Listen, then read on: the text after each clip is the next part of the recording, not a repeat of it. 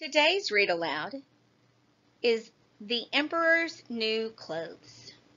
Listen carefully to find out what the characters in this story pretend to know.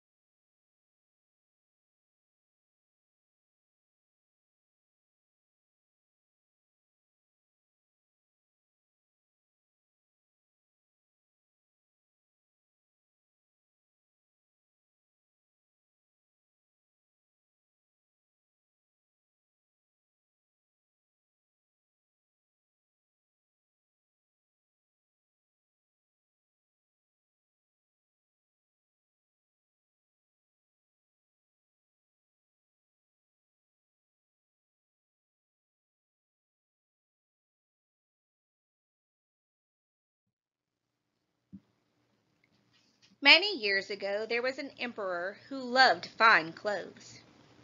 Fine means very good or nice. He did not care for hunting. He did not care for plays or opera. He was no lover of gourmet food or wine. His only ambition was always to be well dressed. He had a different coat for every hour of the day. He loved to walk about and show off his fancy outfits. One day, two strangers arrived in town. Who do you think these people are? What are they doing? They were swindlers. But they said they were master weavers from a faraway land. A swindler is someone who tricks people. Weavers are people who make cloth. Why would the men pretend to be master weavers? They told the emperor that they could weave the most beautiful cloth in the world. They said that not only was their cloth beautiful, but it was also magical. It was specially woven. The swindlers set up two weaving looms and pretended to be weaving their wonderful cloth, but they had nothing at all on their looms. Do you think the magic cloth like this really exists? After a few days, the emperor grew curious to see the cloth. If the emperor was curious, it means he wanted to find out more. At first, he thought he might check up on the weavers himself. But then he remembered what they had said. Only intelligent people could see the cloth. He was confident that he was smart. There could be little doubt of that. But what if he was not? What if he could not see the cloth?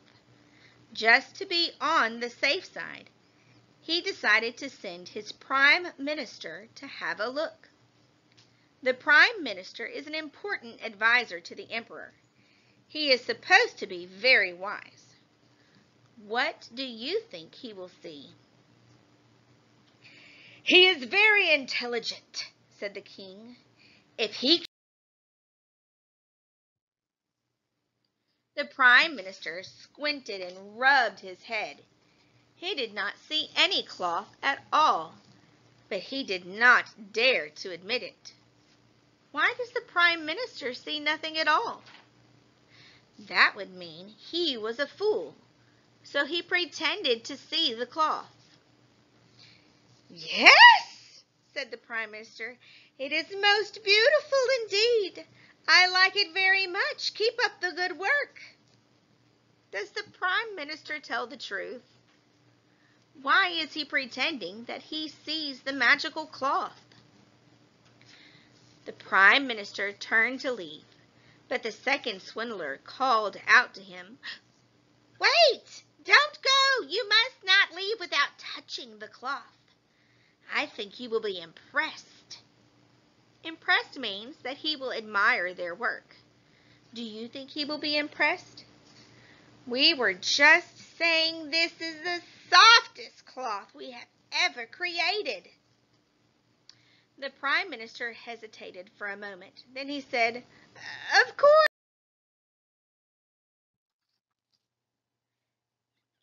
"This is terrible," he thought. "I don't see anything at all. What can this mean? If the Prime Minister saw the cloth, it must be there. Then why can't I see it? Am I stupid? Am I unfit to be emperor? That would be the most dreadful thing that could happen to me." But out loud he said, "It's magnificent, truly magnificent. Why, I have never seen cloth so lovely." "Why does the emperor pretend to see the cloth?" "Shall we go ahead and make you a suit then, your majesty?" "Yes, yes, by all means," said the emperor. "You can get my measurements from the royal tailor." Remember, a tailor is someone who makes clothes.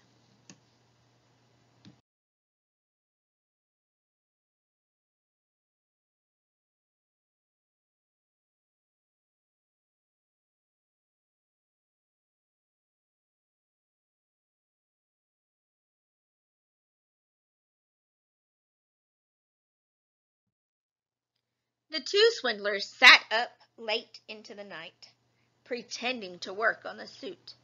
They wove more invisible cloth. What does invisible mean? They cut the air with scissors and stitched the wind with threadless needles. Other noblemen came to inspect the cloth, and all of them pretended to be able to see it, for they did not wish to appear stupid. Soon the whole town was talking about the wonderful cloth and the emperor's new suit. At last, the day came when the emperor was to wear his new clothes in public. The two swindlers presented themselves in the emperor's dressing room at daybreak.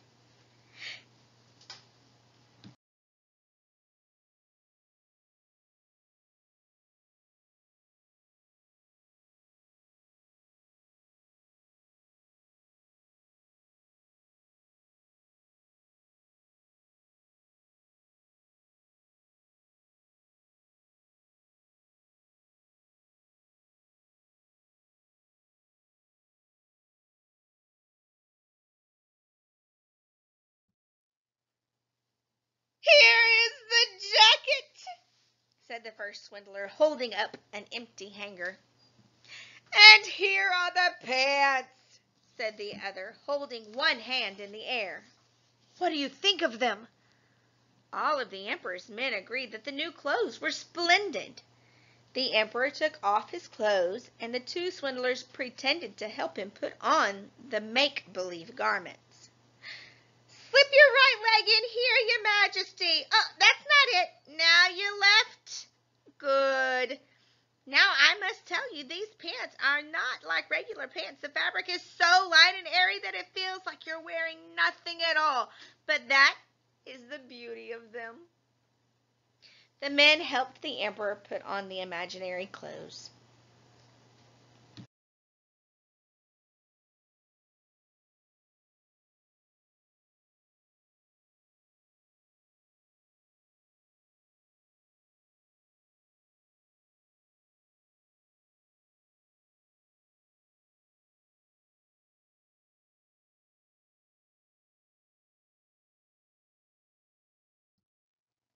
Then they led him to the looking-glass.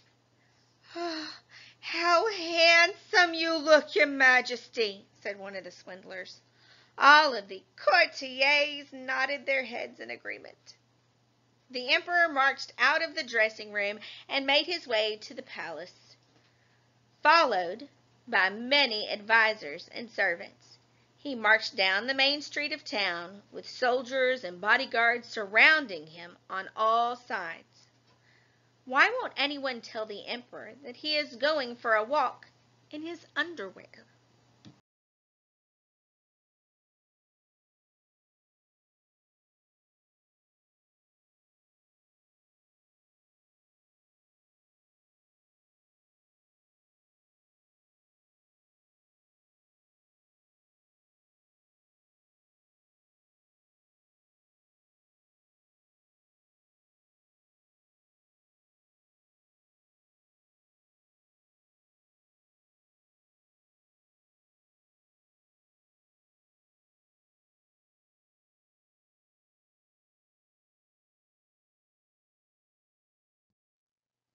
The streets were lined with great crowds.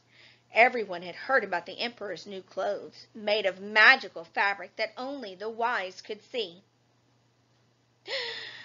"How lovely the emperor's new clothes are," one man said. "And how well they fit him," said a woman. None of them would admit that they could not see a thing. Why don't the people say something to the emperor about being in his underwear?